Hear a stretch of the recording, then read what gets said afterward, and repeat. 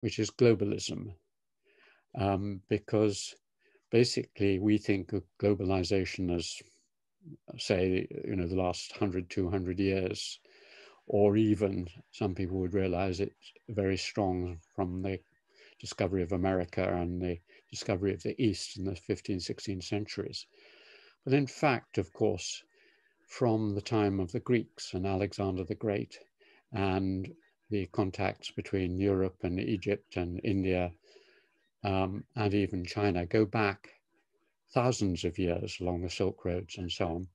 So Europe has been having a influx of radically different ideologies, social systems, models of how you could run the world, coming from the Middle East in its religion, but also further east from India and China for thousands of years. It's not been an isolated phenomenon. And there's been no resolution to the tension between these outside systems and internal systems. So the kind of globalization we face now, which I'll talk about, is a very old phenomenon where we have had to adjust to radically different worldviews. And as I mentioned, Montaigne is a summary of this in the 16th century.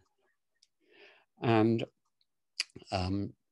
shall I just go on with that? Yeah, do. Although, just a quick, the one civilization you haven't mentioned in that lot was the Islamic one. Is that an exception? Is that more, do you see that as more Western in that sense, more in tune? Because it does have a strong legal tradition, doesn't it? The Islamic.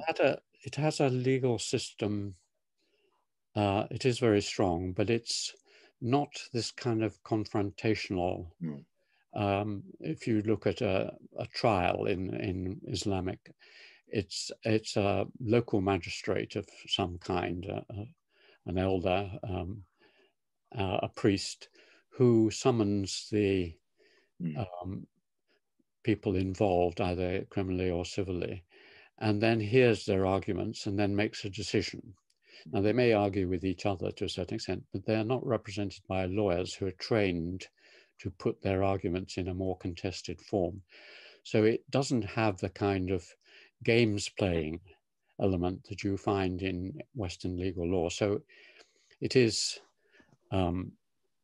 halfway there, but and that's the same with the what I thought you were going to say, which is the influence of Islam as an alternative, which is obviously very important and very strong, but it's not a fully developed alternative because Islam is not, it's a monotheistic system which is derived from Judaism and Christianity, and therefore it doesn't fundamentally, it still believes in one God and so on and so on. So it's a variation on a theme, unlike others. And what about what about the distinction between the Roman and the English? The distinction that Maitland makes, and you talked about earlier, is how important is that for distinguishing, if you like, the Anglosphere from even Scottish and European law? Oh, well, yes, I have talked about it, and it's crucially important because Roman law is halfway towards Islamic law. That is to say, the judge is much more important. You don't have juries. You don't have, the magistrate is also the policeman. So you don't have this court confrontation. It's not a game like cricket or football. It is a top-down system, state system, in which the judge represents the state, and then you have the individual coming before the judge. So it's much closer to, in some ways, the Islamic one, and even to the Chinese system.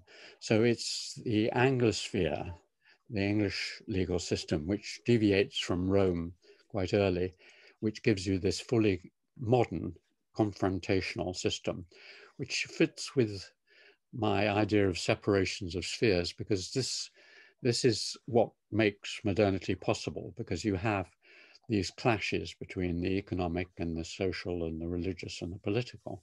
And you need an arena where you take these clashes and put them like a game, play them out, resolve them, and then they go back into their different boxes again. So if there's a confrontation between the crown and the citizen, or between the church and the state, or it is resolved by this wonderful mechanism, complex mechanism of law. But those other systems, particularly Islam and so on, are other but not totally different.